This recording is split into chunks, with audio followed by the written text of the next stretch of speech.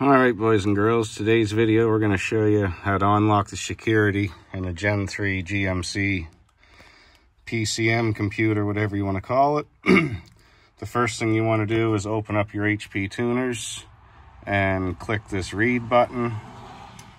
Make sure you're all hooked up before you do so to your diagnostic. And just let this go through and read is the first thing you're going to do.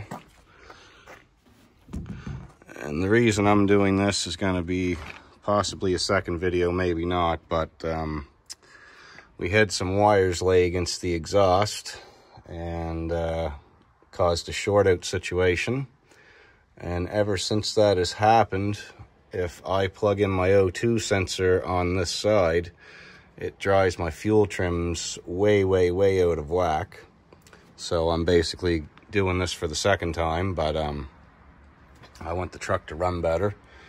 So you buy the credits, update your stuff, and we're in the process of doing it here now. Well, it's reading. It's going to bring up all the information on the stock computer, which I know is a 4.8. My truck is a 6-liter, so there's going to have to be a lot of changes made to this tune. But we will get it done.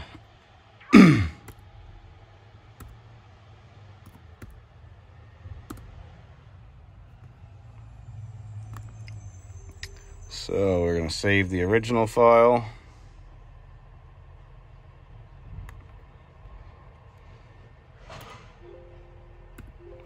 I don't know if it'll let me here. My keyboard's messed up. Just a sec. First you want to go on their website, buy their credits. I bought 2 credits. Then you go on your tuning software and you want to go to Resync interface, which I just did to get my credits uploaded to my OBD2. Right here under help, Resync interface, that's what you want to do. So now we've got the stock tune up for the 4.8. I'm going to switch it all over and then apply the tune to the computer that's in the truck now. So now I've got my original 6-speed tune for the, 6-liter tune, sorry, not 6-speed. And I'm going to go ahead and write this onto the new computer.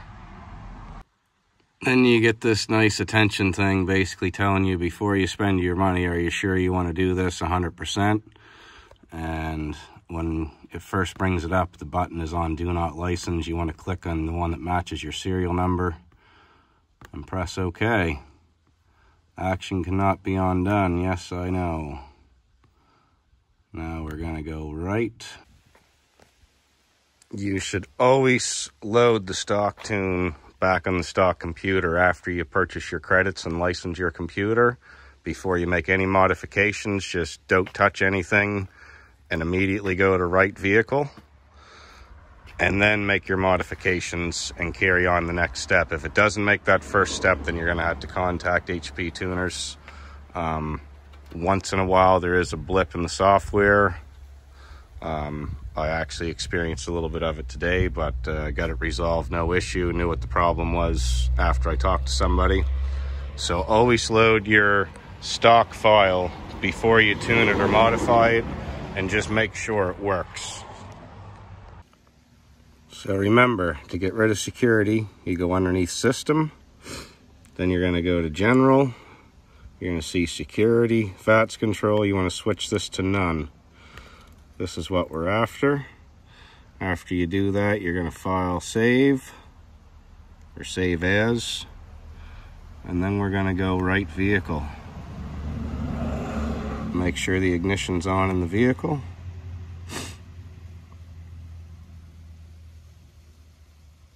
Sorry about the glare, there's not much I can do here.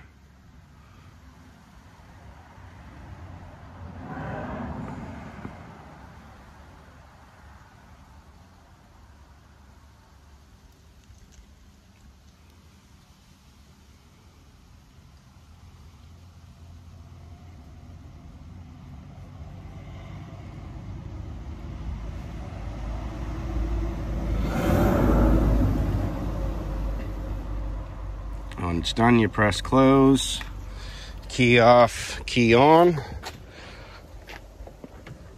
And then we should fire up. Key off, key on. Bang-o. Look at that, boys and girls.